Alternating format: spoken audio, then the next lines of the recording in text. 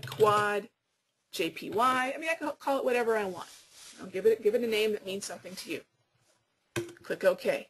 Now, once I've done that, notice that here it is down here at the bottom of the platform. That's my current profile that's open. Now, let's say I make the same thing for the Euro US dollar. I'm going to go ahead and drop the Euro US dollar on all 4 charts, and I want to save a Euro US dollar profile. Again, File, Profiles, Save As, and then I can call this Quad EUR. And I save it. Now notice, now here at the bottom, my current profile is showing the Quad Euro US dollar.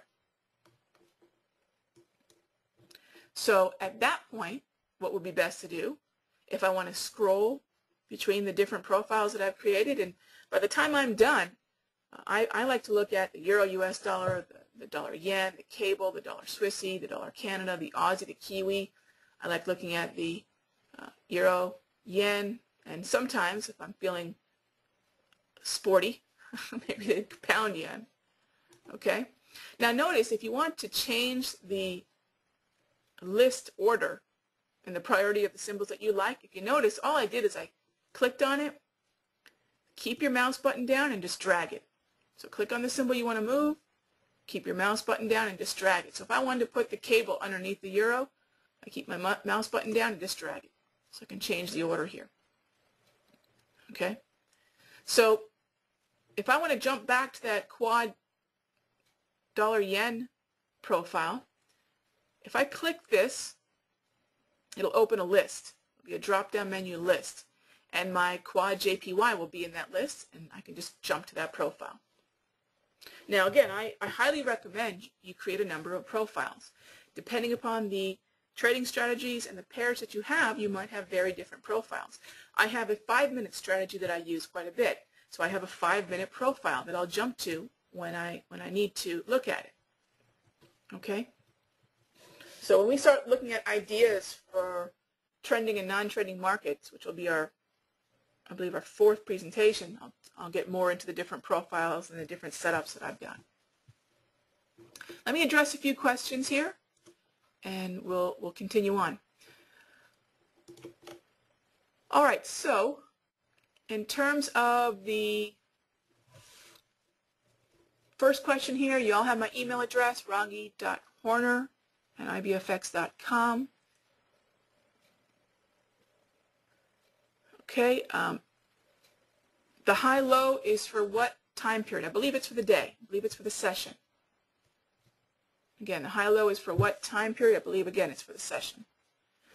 The fonts, good question. As far as I know, and I'm with you there, I don't believe fonts can be changed. Now, I could be wrong about that. I've asked a lot of different people. I haven't heard any answer in the affirmative that these things can be. Of course, I'm sure, like me, you want this thing to be larger. I don't believe that's something we can do now. Now, I may be wrong. There's all sorts of things even I learn about this platform. When there's such a huge community out there, there's even things I learn about the platform as I get deeper into the community, which is what's a great thing about this platform. There's so many people out there creating EAs and custom indicators and new scripts. It's really exciting.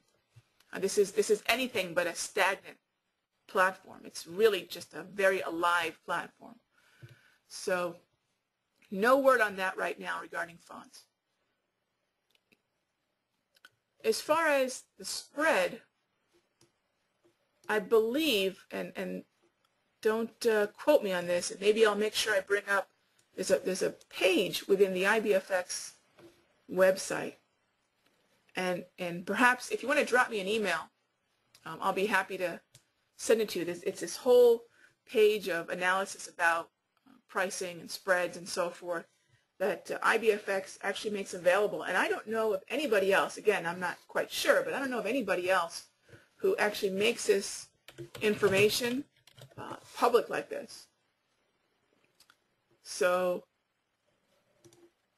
I don't remember the link, but if you do want to drop me an email, I'm sure I've got it bookmarked somewhere, and they've got that information. But of course, you can look at the bid and ask as well right here on your platform. Okay?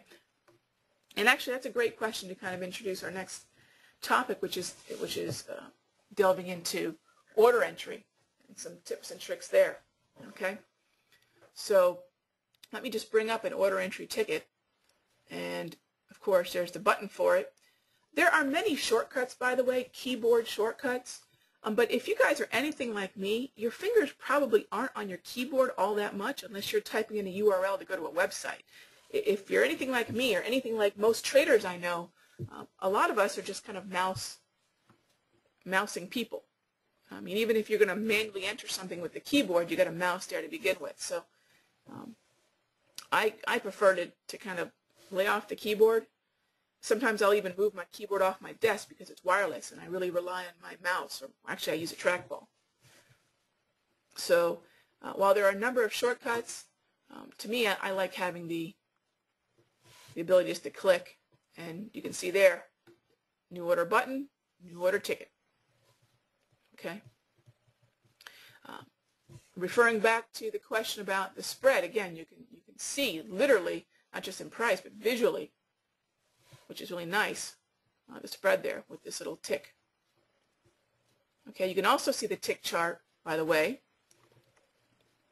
If you notice, your Market Watch window has 2 tabs. You notice your tick chart is also available here. But here you actually see where you're buying, where you're selling, where the bids and the asks are. All right.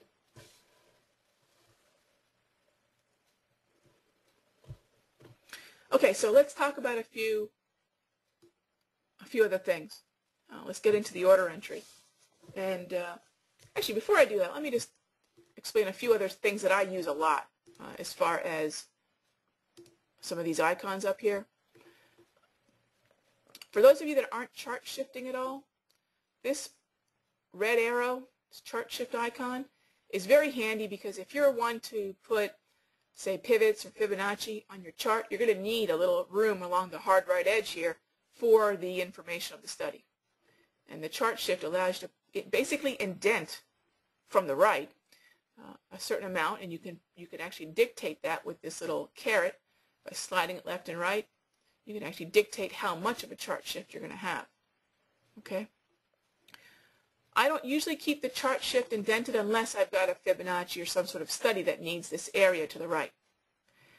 One button I usually have almost always depressed is the auto scroll. This makes sure that if you, for whatever reason, start scrolling back and forth through your charts, that when you're done, at some point it's going to click back to most current data. Okay, this will keep the auto scroll, and it's going to, it's going to go ahead and jump you to the hard right edge at some point. Or you can also use the chart shift to get back there.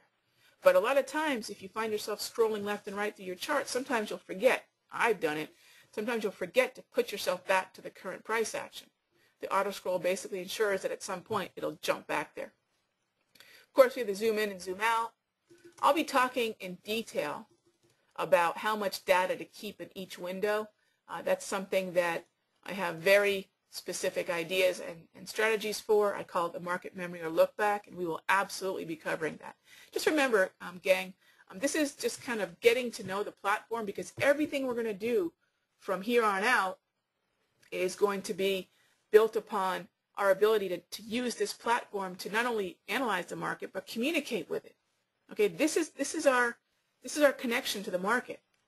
If we can't utilize this platform right, if we can't navigate through it correctly, our ability to communicate our ideas is going to be severely hindered. So again, that's where we're spending some time getting some basics out of the way. All right. I mean, I'll tell you, I can't wait to get into the more advanced stuff that we're going to be doing in the following weeks. I'm completely stoked for that. And by the way, since you all did attend this very first presentation, you guys kind of get to help me do a little bit of planning, because one of the things that I was going to also invite you to do is feel free to drop me an email. And if there's a particular topic that you want me to discuss, I mean, you already have the topics in the overall month-long series, but if there's a particular topic that you want me to discuss or a question you want me to address, you guys are my first group, and you get the privilege of that is you get to shoot me over an email. So while I'm designing the rest of the presentations, I can have your ideas and your comments in my mind while I'm doing so. So little benefit to being at the front of the class, right? Okay.